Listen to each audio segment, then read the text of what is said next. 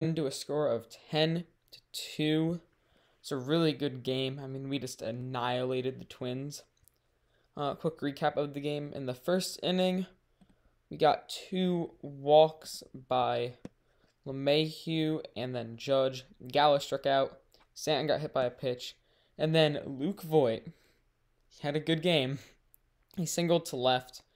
That scored 2 runs there. But we weren't done. Odor flew out. Sanchez singled. Velasquez walked with the bases loaded to give us a run. Then Gardner singled. Sanchez was out at home. But that kind of set the pace for the rest of the game because we did not stop firing on any cylinder. We just crushed them. Cortes pitched today. 7 innings on the day. I'm not a fan of him pitching past 5.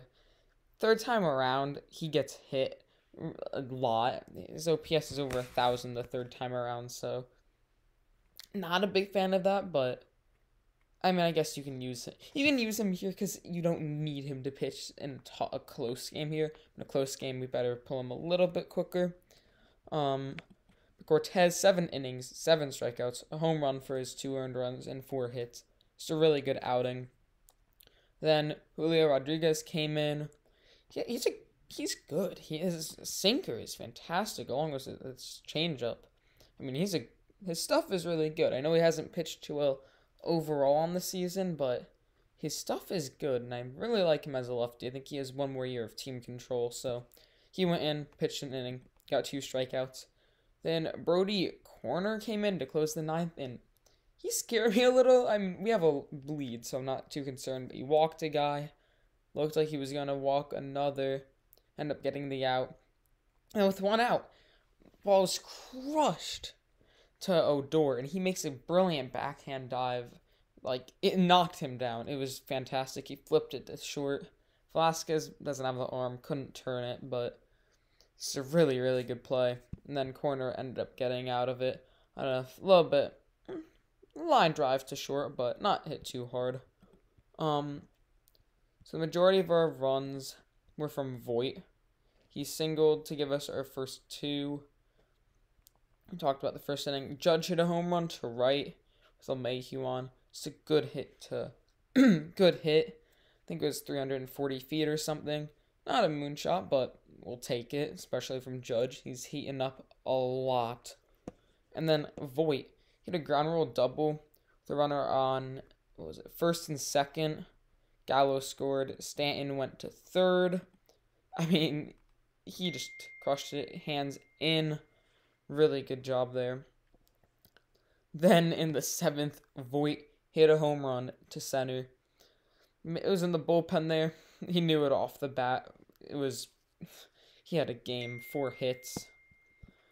Then LeMahieu, he actually hit a home run. Hands in on a fastball inside with a runner on. Wade scored there. I saw something on TV there. That was his first home run since June 26th against the Red Sox. That's too long. That's over a month. We really need him heating back up, but overall, just a really, really good win. Not much to complain about there. Not much. I mean, Voit, and he's battling for the spot with Rizzo, and I like what we can do now. We can have Voit DH, but the DH role isn't assigned to one guy. It isn't like, oh, now Stanton's the DH. No, he plays the field now, which is really good.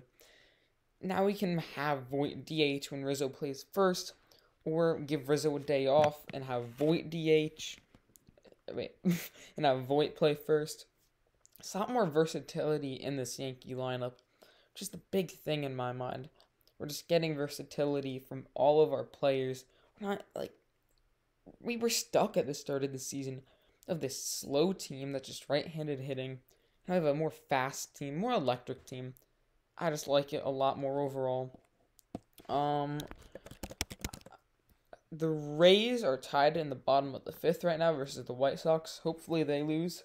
Then we're only going to be 4 games back, so good win. Let's try to keep it rolling.